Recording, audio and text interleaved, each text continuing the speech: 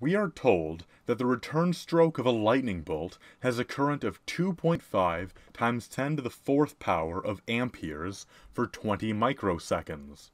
We are to find the charge transferred in that time.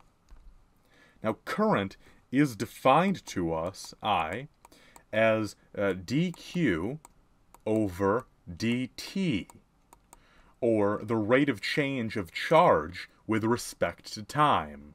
Now, if we assume that the current is constant, then we can simply write this as q over t, or just charge divided by time.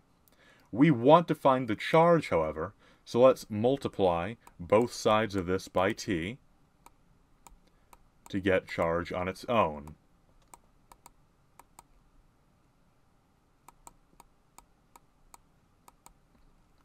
We now see that charge is equal to the current times the time. Let's now plug in our values for the current and time into the formula, also making sure to convert microseconds into seconds. And here's our formula.